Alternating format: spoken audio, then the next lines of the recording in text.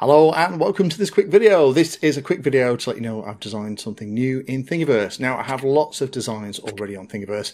Designing stuff and 3D printing stuff is part of the hobby for me, and that's why that printer behind me was in pieces last weekend because 2 or 3 faults on it, and took it apart and fixed it because I'm always printing and designing stuff.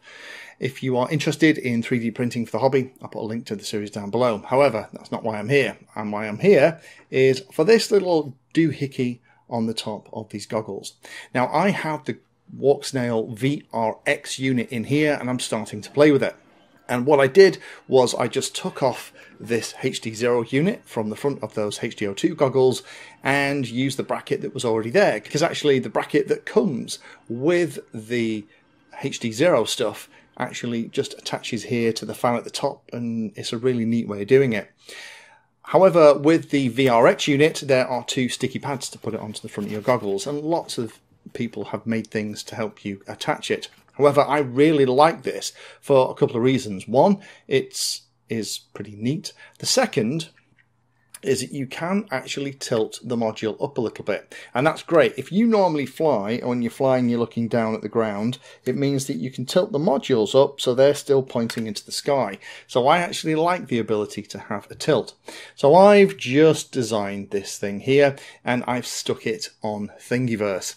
So if you want to download it and you want to use it, or you see the Walksnail VRX videos that I'm in the middle of shooting and wonder, how do I connect mine like that so I can tilt them forward and have it easy? That's the way to do it. All you need is an M3 bolt to go through the top here, and you use the existing 4 screws that are part of the fan assembly. Just take the top of the fan off and it goes in. I've tested it here on these HDO2s, on my HD3s, on my HDOs, and it seems to work really well. So hopefully that's useful for some of you out there that maybe have a goggle module like this and needed some kind of bracket.